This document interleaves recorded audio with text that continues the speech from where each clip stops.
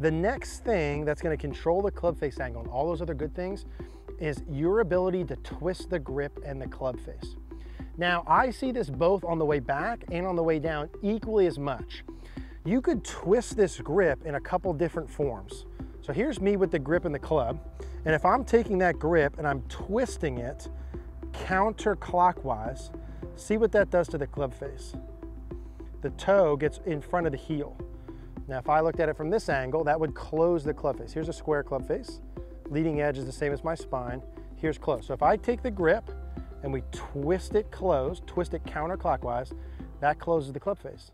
I want to talk to you today about live view golf. Now, you guys hear me say all the time that you need feedback when you're practicing. You need to know if you're actually doing what you're trying to do, and the best way to give yourself feedback ultimately is video. And not only is video the best way to give yourself feedback, but being able to see yourself simultaneously as you're doing a movement is the best form of video feedback. It's the best way I've seen to make changes in your swing and be able to correlate the differences between your feels and your reels. Live view is super easy to use and set up. Simply set it up behind or in front of you.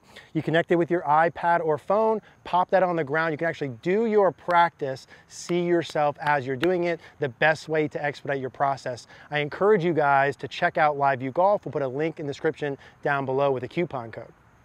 Hey guys, Eric here out at the Bethlehem Golf Club. In today's video, we're gonna talk about how to twist the grip. Now we'll get into that. What do I mean by that? How does it affect things in your golf swing and why you might wanna add this to your swing? Please make sure, if you guys do like this video, click that gray thumbs up button. Really helps out our channel. Would appreciate that. Click the subscribe. If you're new here and haven't already, leave a comment down below. Let's keep the conversations going. So twisting the grip, okay guys, here's what I see all the time. And I see this at our members when they send in their swings. I see this as I've been coaching in person for the past 14, 15 years, which is the absolute biggest thing that causes all of the flaws later on in the swing is a club face that's not closed enough.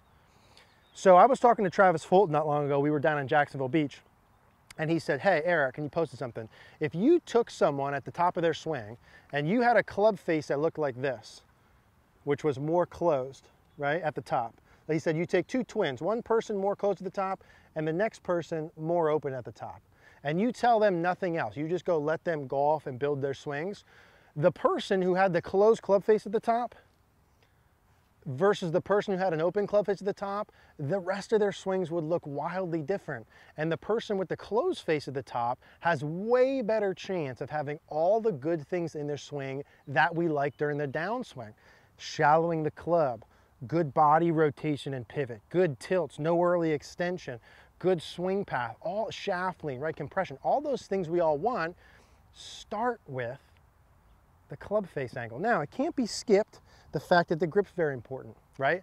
Just as much as I talk about this, like I mentioned, I talk about grips just as much. So please make sure, just with your lead hand, if we check out a snuff box here, right? So let's bring this up here and see if we can see this little snuff box on my hand, where this sits right here. Hopefully, can we see that in there in the camera?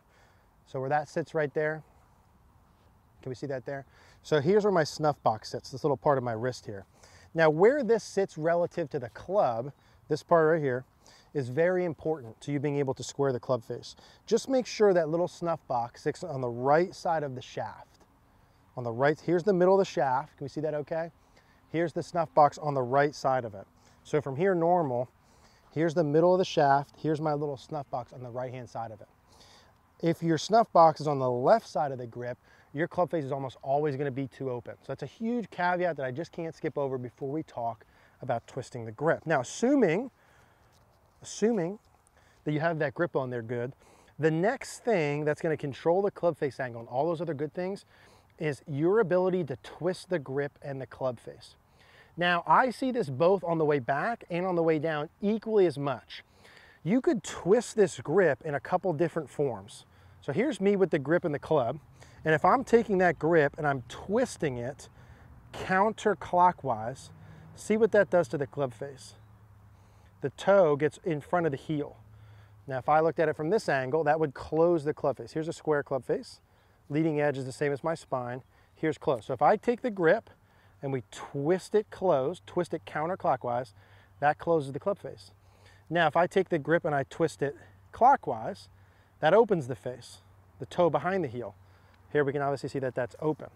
So I see a lot of players who twist the club clockwise, not on purpose, not on purpose, it feels normal often. They twist it clockwise either on the way back, so the toe gets behind the heel, or they do it late backswing, so again the toe's behind the heel, or, and I see this equally as much, they're good at the top and they twist it to start down. So they're twisting it clockwise, the toe behind the heel. And anytime that toe gets behind the heel, again, you want to see the toe on top of the heel.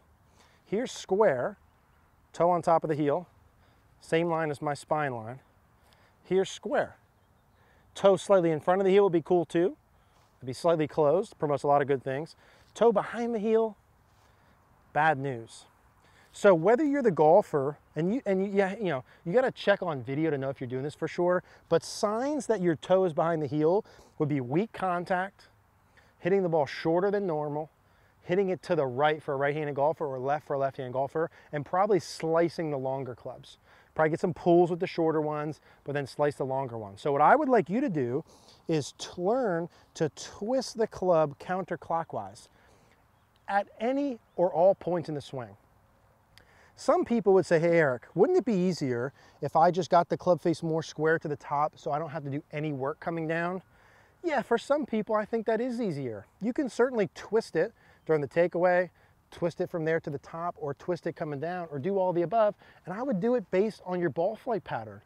So if you make a normal swing, again, it's weak contact short and to the right for a righty, heck, I would twist to the point where I hit it really solid and hit some to the left, even some pull hooks, right? Because of course you can find middle then.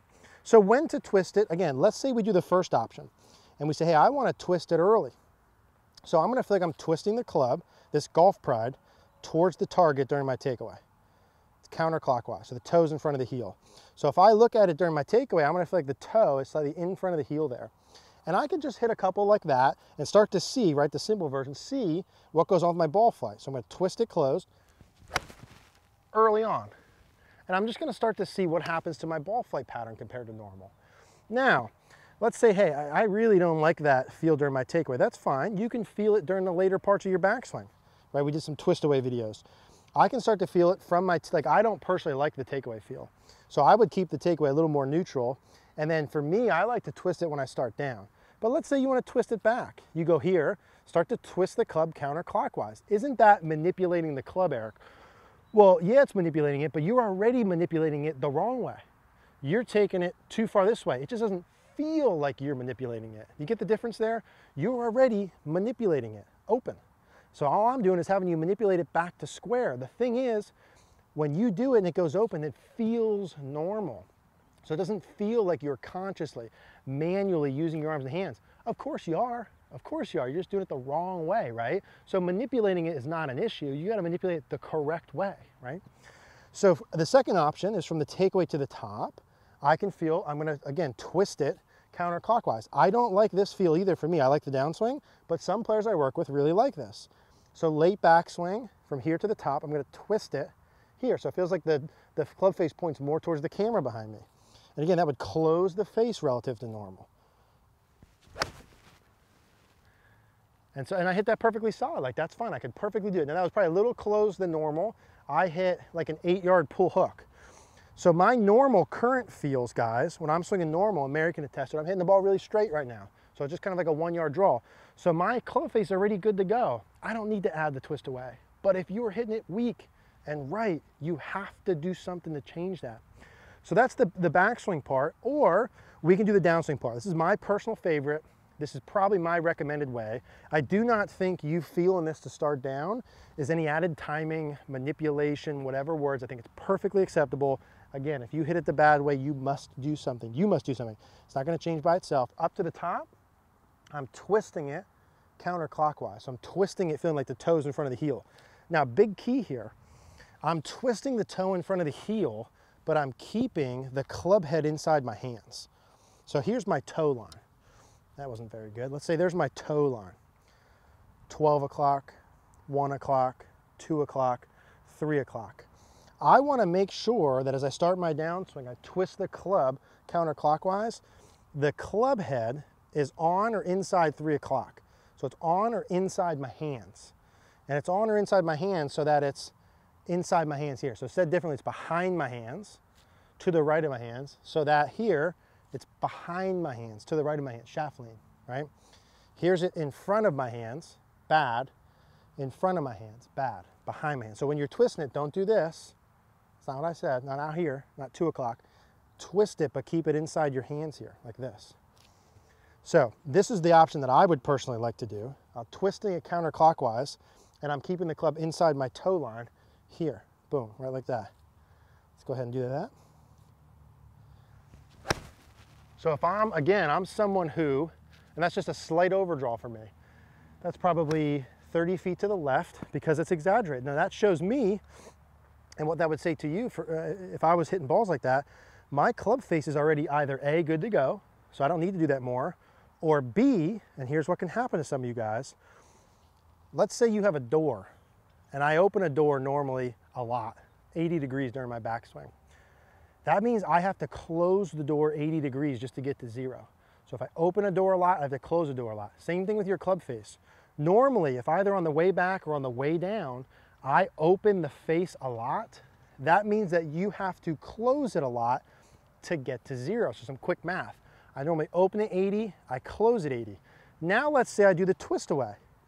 I only open it 40, made up number. I only open it 40, but now I still close it 80. Now what's gonna happen? The face is too close, I'm gonna hit pull hooks. What's the solution?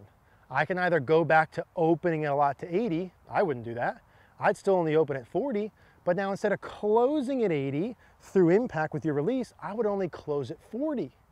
Now, if I normally close at 80 and I want to close at 40, it's going to feel like I'm closing it a lot less. So basically what I'm saying for you, if you do the twist swing, you hit pull hooks, is keep doing the twist away, but then you don't need to twist it as much or throw it as much through impact. You can take a little bit of the timing piece out of the impact, right? So I can twist it earlier and then feel like it doesn't have to rotate through impact as much. The more you twist it closed the earlier in your swing, the less you have to do it through impact. So like I just made that adjustment there, and that ball now is perfect. It only drew 1 yard. I saw in the one previously it overdrew. I have the option either twist it less early or twist it less through impact. I chose twist it less through impact. I'm going to twist it here and then keep it more neutral. So if you're hitting those shots, don't keep hitting those shots. Twist the club. I would use video feedback. If you're not, you can use it based on your ball pattern. If you're a right-handed golfer and the ball's going short, weak, and to the right, you can be assured you're not twisting it enough, not even close to enough. How do I know I've twisted it too much? The ball's low and pull hooking, but solid.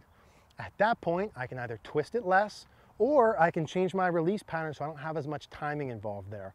That's how you twist the grip. I think it's one of the most important fundamentals of a good golf swing. If your club face is too open, you're gonna have steep shafts, early extension. You're gonna struggle to fix anything later on. It's the king or queen of the hill. If you guys enjoyed this video, again, click that gray like button down below. Really helps us out. We're gonna put a card on the screen for the twist away, the original twist away, the OG video we did on this. We'll put that on there. We'll also put cogornogolf.com. We'd love to work with you there.